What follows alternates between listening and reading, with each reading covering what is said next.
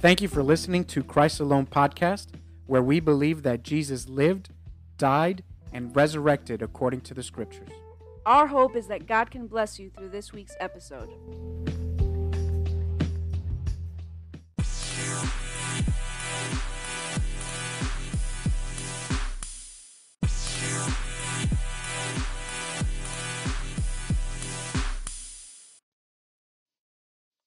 All right, welcome back. You're listening to Angie and Angie Steven's and podcast. Steven's podcast.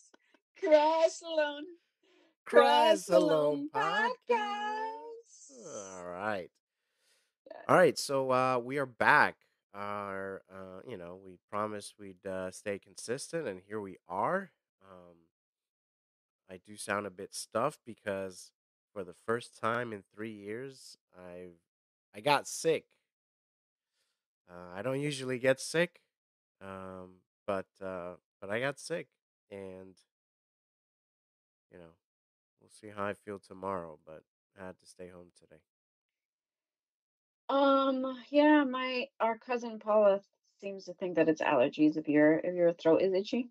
Yeah, well, not anymore. So My throat's not itchy anymore, but I don't know. I think when I go to bed, it'll start bothering me again because usually at night is when it bothers me. yeah, that happens to me too. Like when I'm sick, it's the worst when you go to sleep. Yeah. Um. Yeah. So I kind of gotten into this thing of not like I don't know. Like I accept that this is God's will, whatever happens to me. And so I'm like, all right, well, this for whatever reason, this is all part of God's sovereign plan. And so um like I won't pray for to get better. like like I feel like it's a little bit selfish of me to pray for myself. So I'd rather pray for someone else. I'm like, I'll survive. God, this is God's plan. If I'm die great. If I die great, I get to meet him. Uh To die is gain. Yes, I don't know. That's where my mind is now. Yeah. So I don't know. It feels good when you have that relationship. Like I didn't know this is what it was like, to be honest. Like I always saw you and admired the relationship that you had with God, which of course you nobody can quantify that because everyone's relationship with God is different. And Right. I think to compare yourself with, others, I think that's where we make a mistake Right. because like I wanted like when I saw what the relationship you had with God, I'm like I wanted that. Like I want what my sister had. Like I want to be where my sister is with God. And then it's almost like God was like, "All right, so where's your sister at with me?" And I couldn't answer that. Yeah. Like I wanted to be where you were at, but I didn't know where you were at. So how could I want that? Right. So yeah, that just kind of brought me down and to the point where like, all right, well, everyone has their own relationship with God, and to compare yourself or your relationship with God with what someone else has with God is obviously a mistake because you don't there's no way to measure that. Right. So yeah, so I didn't know that this is how wonderful it was. And so I'm happy to be here. That's Where good. where I'm at. I know that, there's always room for improvement, but Always. I don't think it's selfish to pray for yourself, though. I mean, mm, the Bible says you do not have because you do not ask. And yes, when I you know. ask, you ask wrongly. I know. Like how many times does he say ask? Yeah. All right. Well, Father, I ask that you heal me from uh the sickness, and I rebuke it in the name of Jesus. Amen. All right. I think it's almost I think it might be almost selfish to not pray to get better because you just want to go to Jesus. You Yeah. just want to go to Jesus and leave us behind. Yeah. Yeah, that's true. I do. I'm so anxious. I'm so anxious. I'm just like I don't know. every time I step outside and I have the opportunity to look up at the sky, I always think of that verse where it's like, when you see all these things happening, look up Yeah, because your redemption draws near. And I'm just yeah, like, come, Jesus, like, come quickly. I and then I don't know. Remember how I always said, like, I felt bad wanting Jesus to come quickly, and then I felt bad because I know there are people that needed to be saved. yeah, But I started thinking, I'm like, well, that would put God's sovereignty and omniscience into question, right? Because obviously, when he comes, it's gonna be where the maximum number of people will be, saved. So it's like, yeah, all right, well, come quickly then, like, because I know that yeah. when you come, I know it's gonna be the perfect It's gonna time. be, yeah, it's gonna be time. That's Yeah. true. So I've gotten over those things. But That's but good. yeah, but we're here, and yeah, we're just happy to be here. We want to thank everybody who stuck with us. This is our second consecutive episode. Really, our third, right, in the But season, it's but episode 3 of episode season three 2, of but it's season yeah, two. But yeah, we're happy to be here and be back and doing this. So all right, let's jump into it. that's good. For the record, my brother prefaced this recording by saying, "You're gonna do all the talking." So Yeah, we'll see. yeah. It's not We'll see how going that well. goes. So we're not doing well so far, but Yeah. that's not my fault. Okay, so today we're going to talk about the second greatest commandment. So obviously we have the Ten Commandments, but Jesus focuses in on two, which is the first one being love the God with all that you have, basically. That's Love the in God? Angie's own words. Love. Did I say the God? Yes, you said love the God. Well, we both, everyone knows who the God Yes. is. Okay. Love the Lord your God with all your heart and all your soul and all your mind and all your strength. But today we want to focus on the second one. You shall love your neighbor as yourself. So I know you're not supposed to be talking much, but what do you think of when you think of that second part? Love your neighbor as yourself. um, Let me see. Um, I guess initially when I was a bootleg Christian and I heard that, my thought immediately was, well, I want to treat everyone the way that I want to be treated. Yeah, And later, as I kind of just thought about that and got closer to God, I realized, all right, if we are loving God with all our strength and all our mind, soul, and everything, right? If we're doing that, that means we are living righteously through him, right? And or he's hmm, living righteously through us, however that sounds better. I don't know what's the proper way, but but I think you understand what I'm trying to say. yeah, And so when that happens, you you start loving people the way that Christ loves us. yeah, And so when it says love your neighbor the way or love your neighbor the way you love yourself, it's like you're supposed to look at yourself through God's eyes, or at least try to. yeah, And I think that goes hand in hand with the you know if you ask God, he will give you the desires of your heart. It's not your desires that God wants to give you. It's his desires that he wants you to want. you know and yeah, so when you have that relationship with God, you you default to that, and a lot of times you do it without even thinking about it. yeah.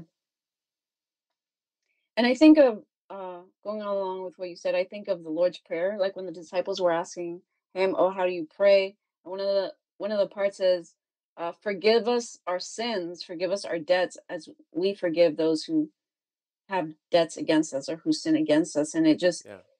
goes back to kind of what you're saying. Like we sometimes we look at our relationship with someone else and we think of an argument or something that happened and we're like, oh, I can't forgive that other person. But if we can't forgive that other person, then we do we really have that relationship with God? Because do we really understand God's forgiveness for us, that we were like completely damned to hell, like we were in complete debt, kind Yeah. of what we talked about last week. And then Jesus came and paid the full price and was like, "No, you're 100% forgiven. Everything you have done, are doing, or will do, you're forgiven for all of that." And so when we look at when someone hurts us or says something against us, and we're like, "No, I can't forgive you," then in a sense we're saying, "Well, I I, I see it as, in a sense, we're saying, oh well, then you're bigger than God, Yeah. because God could forgive me of all my stuff, but I can't forgive someone else of whatever it is that Yeah. they did." Yeah. Well, God would forgive them if they Right, repented, but then you won't forgive them as they're right. repenting. And so, yeah, you are placing yourself above God. Um, yeah, no, relationship with God is important, and you don't really know what that means until you start reading the Bible daily. Um, I Yeah. think, it used to be for me that I had to like fight to read the Bible every day, and I was doing it. And Hmm. then and then there was just days that I would go by and I was like, when was the last time I read the Bible?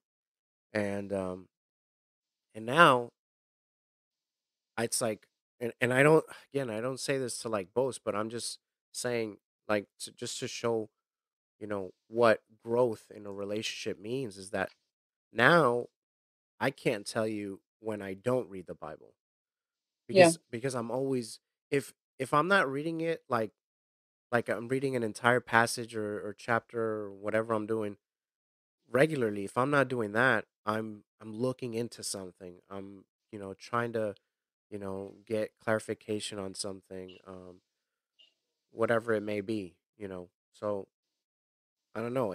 And I think that's what helps me. At least that's what I've noticed that helps me, because the more I'm in God's word, um, the better my relationship is, in which it makes sense because Jesus is the word, Yeah. literally. He's Yeah. literally the word. So when you're in the word, guess what? The word is in you. And I Mm. find that, when you come across situations in your life, it's like you can't help. It's all right. I don't know if you've had this experience, but when you read a book, there are certain things about the book that stick out to you, right? Hmm. And you can't help but quote that book when you're confronted with a situation, right? Because you've read Right. that book and you know it so well. And so, I'm trying to think. Here's one. Uh, there's a line. Well, this is a movie, not a book, but there's a line from a movie that with Steven Seagal. I For those of you who don't know, Steven Seagal used to be this really popular actor in the 90s. I feel so old. Anyways, he's got this. You see, when I start explaining things, I give too much detail. Anyways, this actor says this line in a movie, and the line is, the line is, um, assumptions are the mother of all screw ups. He doesn't say it, so nicely. He uses, Right. stronger words, but but that line is said in that movie, and ever since I heard that, it stuck with me, because I was like, that is so true. And so throughout my life, it's kind of become you know, part of my philosophy, that when somebody, has an assumption, I'm like, hey, assumptions are the mother of all screw ups. And it's true. And it's it's even better when it's true, right? But that's the example. So going back to what I was saying, when you spend so much time in the word, then you can't help but bring and recall what what you've learned from the word. And so Yeah. when I'm down, I think about certain verses, and it's just incredible to me. I remember somebody saying, I'm trying to think who it was. Maybe it was Paul Washer, by the way. I love that man. He's incredible. Paul Washer, are you familiar with him? No. He's wonderful. Oh, lovely man. He's he speaks Spanish. You wouldn't think it, but he speaks Spanish because he lived in Peru for a couple of years. But anyways, I think it was him who said, "You want to consume the Bible. You want to consume the Word so much that when you bleed, like Scripture comes out of your veins. Like when Yeah. somebody tries to persecute you for the Bible, like that's what comes out because nobody can take that from you." You know? Yeah. And so I think, you know, that brings back into the memorization of scripture. Why that's so important is because Yeah. it's in those times when you really can't find a solution that the Holy Spirit just brings scripture to your mind and to your heart and is like, boom, remember this. Like, Yeah. I know you're down right now, but don't have any fear because I'm your God. I'm with you. I will raise you. I will keep you. I will uphold you with my righteous right hand. And you're like, of course. How can I be afraid anymore? Yeah. Like, you're in control. And so I think that's what I guess separates a true disciple from a proclaiming Christian is that, a lot of proclaiming Christians are scared right now with everything that's going on in the world and all that. And the disciples, we're just like, it's cool. Like, Yeah. this was written. We're just, this is just confirming scripture. It's just prophecy unfolding. And we're just sitting back and just looking up, waiting for our redemption. Yeah. So, yeah, that's my short answer. I don't even remember what the question was. you asked me. You asked me what comes to mind when I think about, love your neighbor. Wow. Yeah, I know. I'm so sorry. Well, that's sick Stevens, guys. Yeah, that's me being sick. Um, it's funny because I'll think of things that I want to say while you're talking, but then I'm like, let Write me them think, down. let Write me them have down. him finish. I need to write them down because I Yeah. had forgotten at this point. But I think of, so when I see that, love your neighbor as yourself, and I think like everything you said is super important because like you have to go through the loving God part before you can get to the second part. Yeah. And because if you don't have that relationship, you can't Yeah. get to loving people. And the thing is Um, too, I'm so sorry to cut you off, but the thing is too is the problem that we have is that we try to do things backwards. Like we try to make it our own, right? yeah, And that's where it becomes my truth. And my truth isn't the truth, right? yeah, Because God is very intentional the way he does things, right? If you look at everything that Jesus talked about, the Lord's Prayer, like there's a process, there's a step by step. This is a step by step also. And so the first step is to love God with everything. And then because if you love God with everything, then you can love your neighbor and thus, you know, uh complete or keep the rest of the commandments like Jesus said. yeah, And when we try to do it backwards, it's like you can't, no matter how quote unquote good you try to be into loving your neighbor, which, a lot of people refer to like the golden rule, right? right, Um, you can't really complete that without having the first one in place. And yeah. that's where we fail. Because the truth is, like, it's really hard to love people. It is. It Like is. we need God. We need to know God's love. We literally need His strength to love people well. Otherwise, we're not going to be able to do it. Yeah. So that when someone curses, that like my response, if someone talks bad to me or about me, and I hear like it's gonna be to respond back in anger, to yeah, I to don't respond know. bad in a negative way. I don't know that Angie. Let me tell you right now. I don't know that Angie, okay? I don't know her. I haven't met her. That's because, that's because listen, like I would want to, but literally God doesn't let me. Like there have been, and I think we've talked about this before. There have been times where I have gone into arguments, and to be honest, Maureen, I think most of my serious arguments have been with you, Really? and they're not really that serious, right? But like to me, I guess to me they are. I guess because of whatever the context is, or because you're my brother, and Yeah. it's just easier to argue with you. And we typically maybe do it over text or I don't know. But then my response always wants to be in, okay, I'm wrong, and it always wants to be, I'm right and you're wrong. And okay, let me go talk to someone about it so that they can confirm that Yeah. I am right Yeah. and So I can be they're wrong, right? justified in my anger. Right. So Yeah. I can be just, and if I go to the right people, then they're gonna tell me what I want to hear. They'll be like, you Yeah. know what, Angie, you're right, 100%. But then God is like, no, you have to come to me first. And then when when I go to God, He completely has to be like, but you're wrong, you know. Yeah. But you have to turn the other cheek. But you have to look at it from the other person's perspective. But you can't be prideful. But you can't, And He starts to reveal things in my own heart, where, and that's typically like it's easy to get to a place where we are so prideful where we're like, I'm 100% right. But if we're not doing what you said, if we're not going to the word, then we're going to think we're 100% right 100% of the time. But Yeah.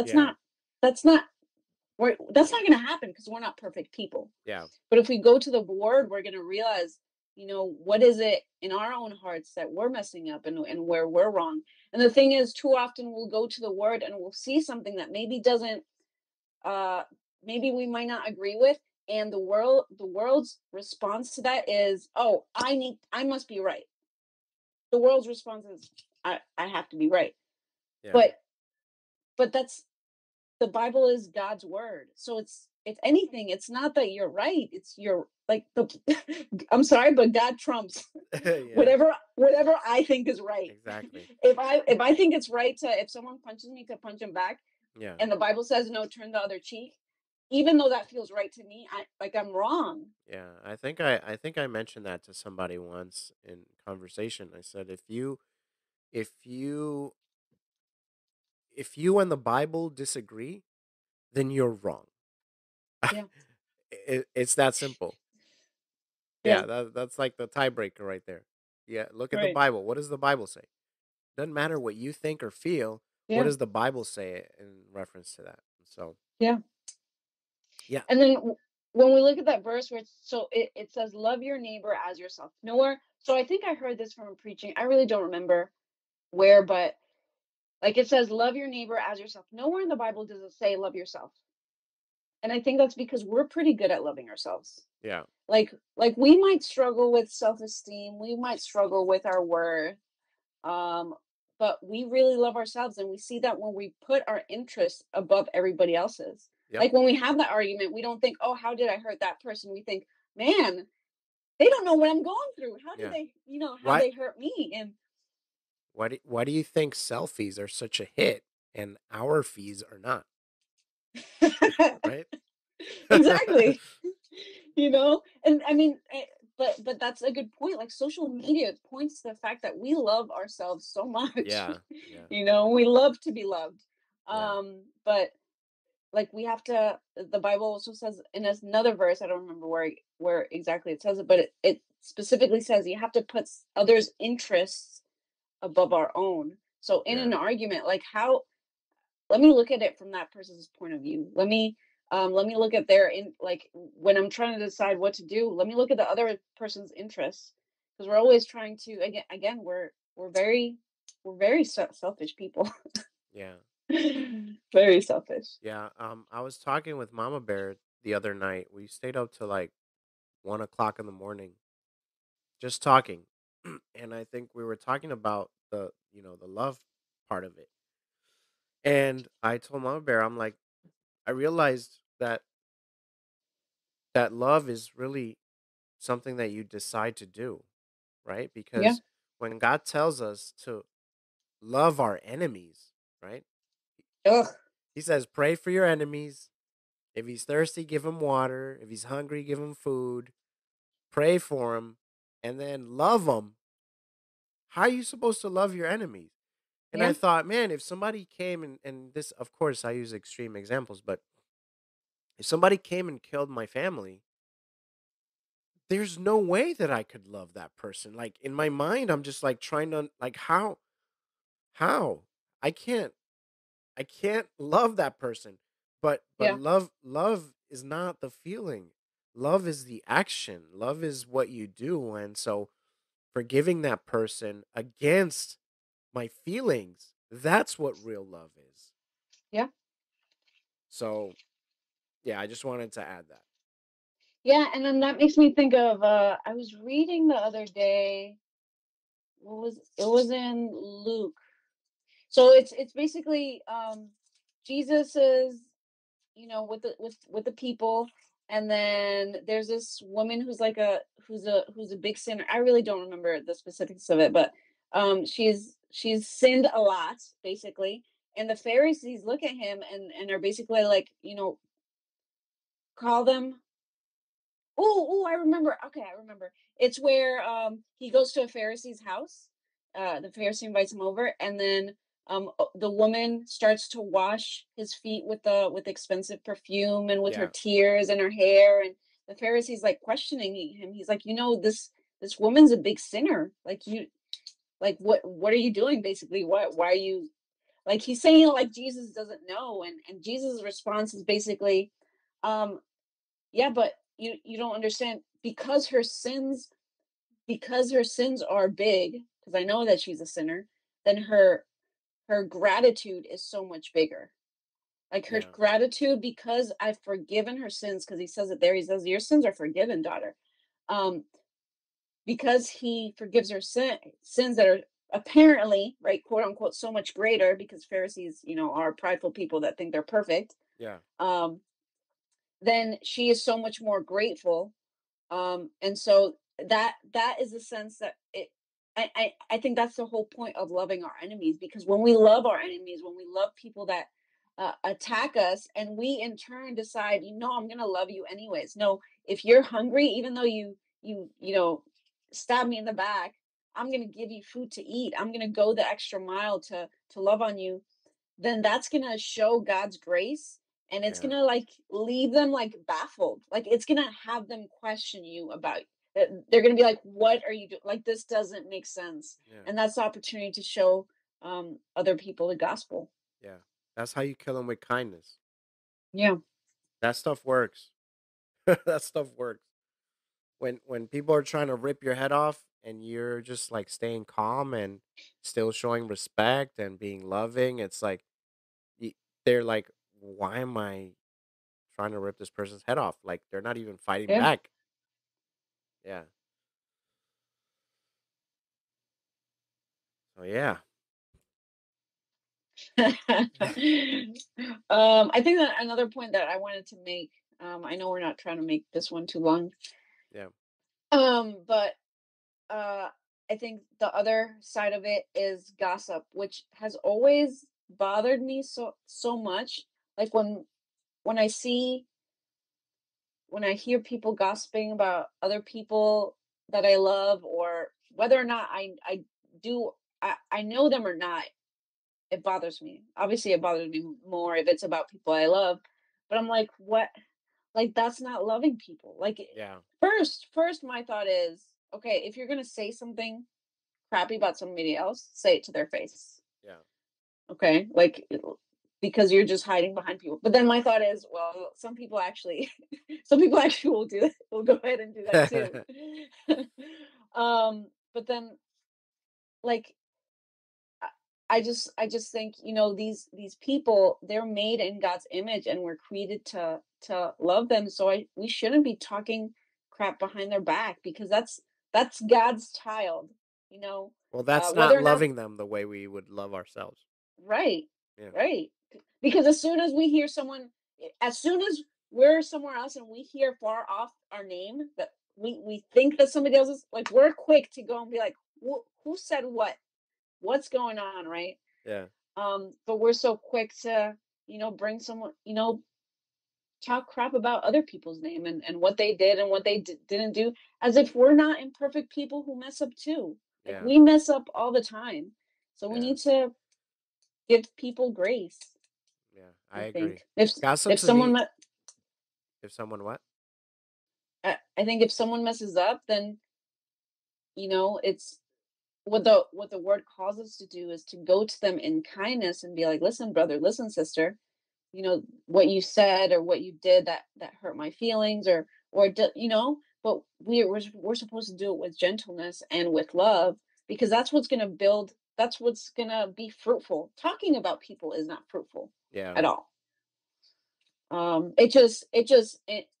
You know it just brings other people into whatever is going on in our hearts. Yeah. Yeah. No, gossip. I hate gossip because it's so easy to fall into. Like, Yeah, but when you realize it, it's like you're already knee deep in the gossip. When a lot of times yeah, when you realize it, like you fall into gossip and you don't know it right away. yeah, So it's a dangerous one. Yeah. yeah. um I just thought of a verse, Yeah. but I don't know where it is. You can't what? Um, What does it say?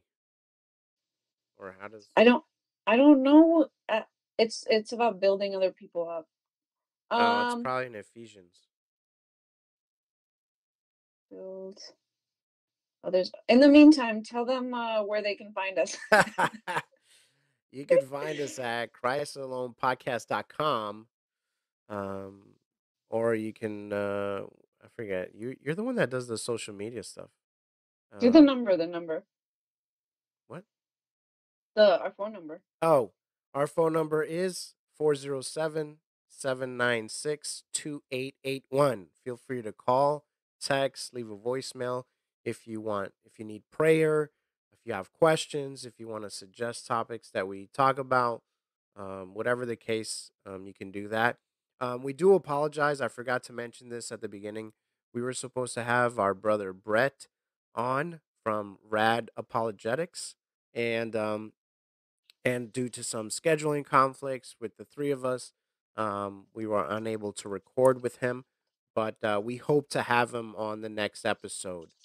Yeah.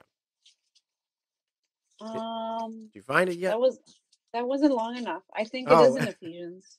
all right. Well, our social media is at Christ Alone Podcast. Except Twitter. Twitter is Christ Alone.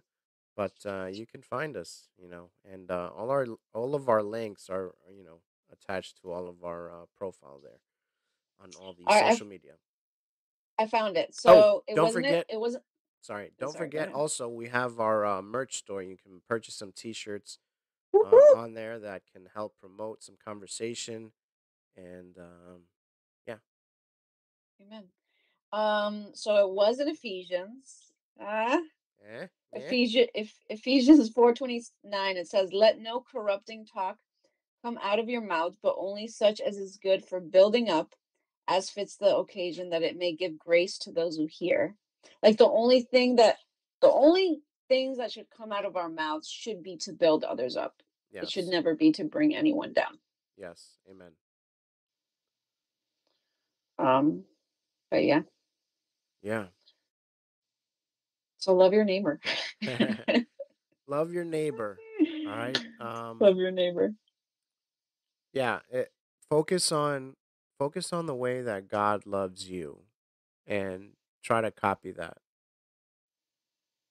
You know, God loves you so much that no matter what you do in this life, if you repent and you ask for forgiveness and you ask Him to come into your life and your heart, and you submit to Him, He will forgive you of all your sins and grant you salvation Amen. through His endless grace. Amen. So, so turn to Jesus because He's coming back soon. Um, and yeah, I Amen. yeah, I just want to keep talking. I always want to default to, everything that's going on right now because I know. yeah, but we'll have to, I guess, sprinkle it around different episodes. Yes. All right, Uh, so what's that? I was just gonna say, hopefully we can have Brett on soon. Yes, yes, we hope to have him on the next episode. Um, he said he can record Friday at 8, so we'll Okay. see. All right, guys. Well, thanks for tuning in this week. Um, we hope that the Holy Spirit can use this podcast to equip you to love your neighbor, and to grow closer in relationship with God. And you know, we encourage you to read Scripture, pray, and to fast, Amen. and be ready because He's coming Be soon. ready soon. Yes, any day now. Love you guys and God bless.